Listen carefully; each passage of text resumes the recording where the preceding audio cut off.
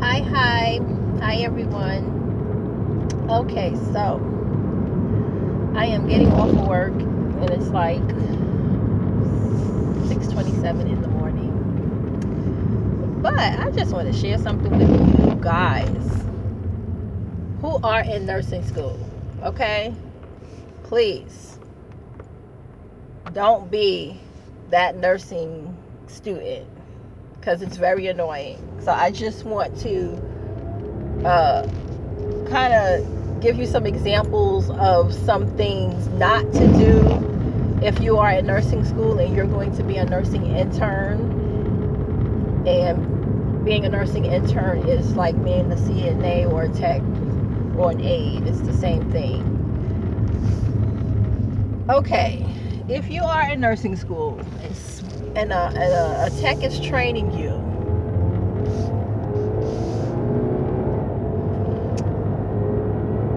don't be anal about certain things, and don't act like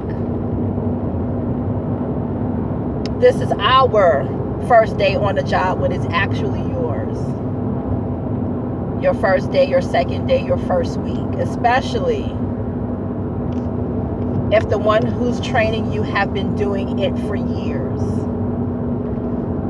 It's annoying, and you put yourself in a bad situation because no one is going to want to train you or work with you because you are stuck up in the air somewhere.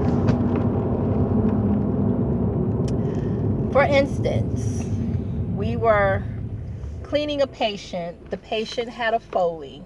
I see the Foley. I know the Foley is there. And as we're turning and watch the Foley. Oh, are you gonna get that?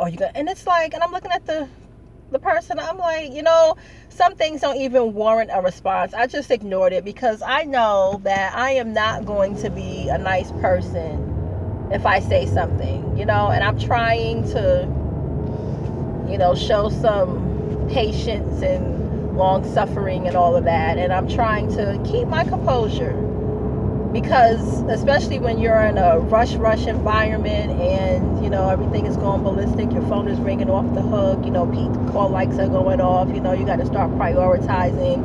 And especially when you're training someone, it kind of messes up your flow because what you would normally do on your shift, you don't do, and some things you forget to do because you're out of your flow. And there was another instance when the guy we were changing, the same guy, had an alarm on. And I put the alarm on. I adjust the alarm. I know what I'm doing, right? So the person is like, oh, aren't you going to you want to take the alarm off? No, I don't want to take the alarm off. For what? It's not going to go off. And I know that if I take the alarm off, sometimes I forget to put it back on. So when I put the alarm on the patient, I know where to put it and all of that, so that if I am turning him, it's not going to get in the way. It's totally fine. And even if the alarm goes off, so what? I'm right there. Snap it back on. What's the big deal? So it's just little things. I'm just trying to help you guys out. Don't be anal about certain things. Don't act like the person that's training you is new when you're the person who is new. Okay? So if you want to maintain a cool work environment where people want to work with you and everyone is happy to be around you, don't act like that. Because it's not good for you in the long run. And then when you do become a nurse, people are going to be like, oh God, not this one. And no one's going to want to work with you and help you and all of that. And you don't want to create that kind of environment for yourself. Just a heads up. And when I train this person again and he start doing that, I'm going to have to tell him because he's a nice person, and I want him to have a pleasant work experience with us on the night shift, because on a night shift we're a family. we hug and all of that.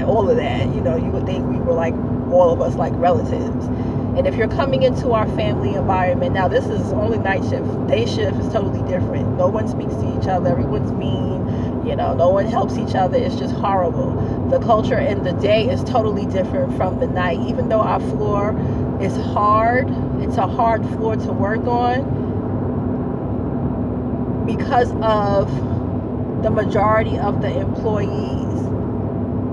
It's bearable and at times enjoyable and fun. So your employees actually make your work experience an experience that is pleasant, and you're not dreading going to work. You know, you hear certain people, especially CNAs, how they hate their job and no one helps them and this and that and that. It's not every facility. And there are many, it depends on the employees. If your employees are like that, then your work environment, and many employees are like that. But thank God the place where I work at, everyone is not like that. And the people who are like that, trust me, put them in their place really quick. And a lot of people get written up because we're trying to keep it so that if certain type of attitudes come in and certain people are not doing what they're supposed to do, if they're not helping, because in all actuality, the aide, the tech, the PCA, whatever you're called, we're there to help the nurses. The nurses are actually responsible for all of that. We're there to help them. You know, and even when we first got hired, they told us, they said, listen, you are there to help the nurses. You are not there to do their job. They can do everything that you do. You are there to take the load off, and don't let them take advantage of you. That is what they tell us as they're hiring us and during our meetings. And some of the nurses don't understand that, so they act like they can't take a vital, they act like they can't do an AccuCheck, they act like they can't change a person. Now, if someone needs to be changed and we call them in, and what I started doing was, when I have to change a person, I'll call the nurse in for that patient, because you're coming in here too. You know, why should I get another aide to help me when they have their own work to do? This is our patient, let's go. And some of them don't like it. But so what? It's your patient. That gives you an opportunity to assess them.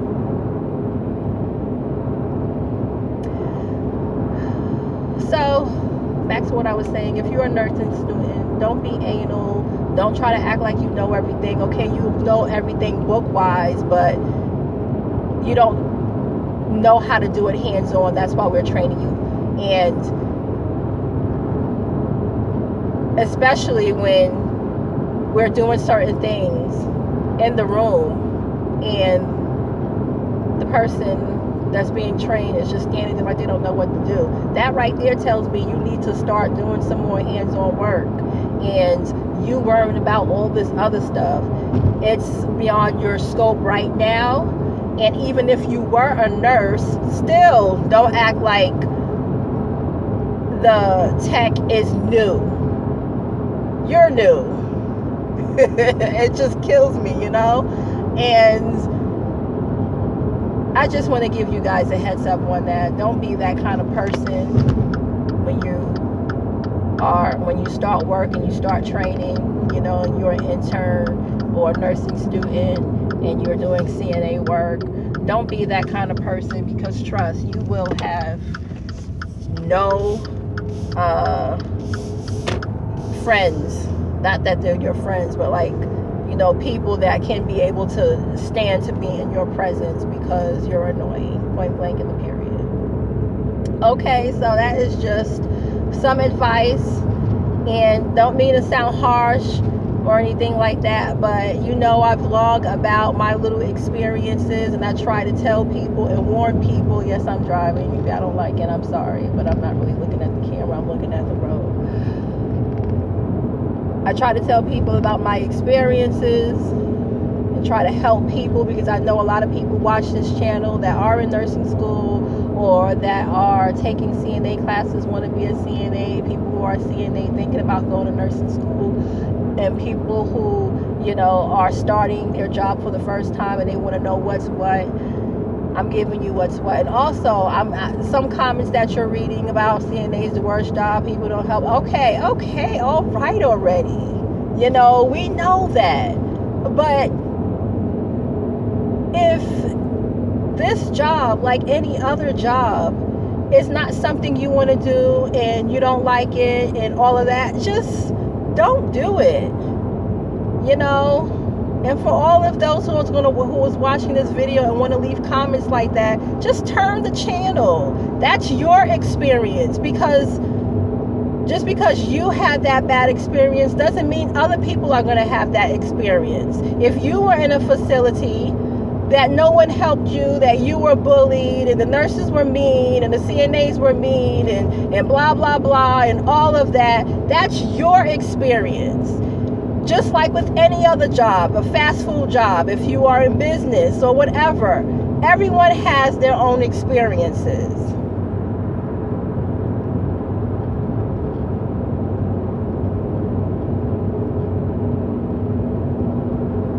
So if you are in an environment and you are working somewhere where people are not very nice, first of all, when you went to the interview, I'm sure you felt the tension and you felt the unfriendliness in that environment.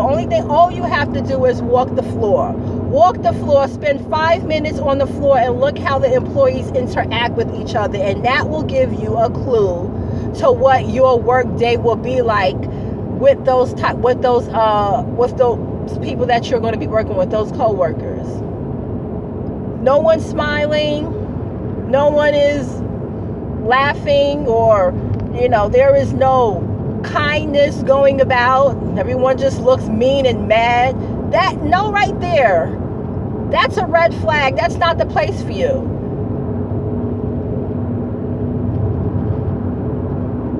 That was the first thing that I noticed when I started working at a long-term care facility. I went on the interview. The interviewer was nice. But when I came back the second time and we were walking the halls, and I'm looking at the interaction between all of the co-workers and the director of nursing and all of that, and how everyone interacted, it wasn't very pleasant. It was like, you know, in my mind, wow, everybody got an attitude, and I hope the night shift is different than this. And, you know, it was a feeling of groups or cliques, like, you know, I'm against you or something like that. It was that feeling, and it wasn't a good feeling, and I knew that, but I didn't care because I needed a job and I needed experience, because I knew I wanted to get into a hospital. So I sucked it up. So I worked there for a year, and then I went to the hospital. And when I went to the hospital, it was a totally different environment, because the employees makes the difference. Now, we have patients. The patients are hard. You have some mean patients, but it's not even the patients. The patients can be that way because we know that we don't have to be with these people every day. In the hospital, they're there for 1 day or 2 days or 3 days. You know, some people sometimes more, but it's really the co-workers that we're dealing with. We can deal with the patient, that's fine. We already know what to deal with that. But the co-workers, 9 times out of 10, people who quit their job is because of the environment of the job and their co-workers, their bosses, their co-workers. It's because of that. It's an unpleasant place to be in. So if you are thinking about being a CNA, or you have some issues and you're angry about your CNA experience, the next time you go for a job, if you're going to go for a job to work as one, pay attention to the red flags in the environment before you start writing and blogging and making comments about how, this is BS and all of this, and you know, just angry. Find another job, find something else to do. And as a matter of fact, if CNA work and all of that is such a bad thing, why in the first place are you watching this video? If you have no intentions of becoming one, you hate being one, why are you watching this video in the first place? Just something to think about. So when you see comments about stuff like that, just pay it no mind. Just think about what I just said. Because if I hated something and I couldn't stand something, I'm going to be so totally disconnected with it. I don't even want to look at it, talk about it, nothing. I'm not going to watch videos about it because I no longer want to be a part of it. Okay, guys. If you're going to be an intern or going to nursing school and you're doing CNA work for a little bit until you get your license, don't be that intern, don't be that nursing student, because it's highly annoying. Okay? And remember, you're the new person, not the one training you. They're training you because they have experience. They're training you because they are trusted that they're going to teach you the right things to do and how to do it the right way. Some don't, but know that they have more experience than you and they know what they're doing. All right? Just a little heads up. All right, so you guys have a wonderful day, and questions, you know where to put them. Okay, bye.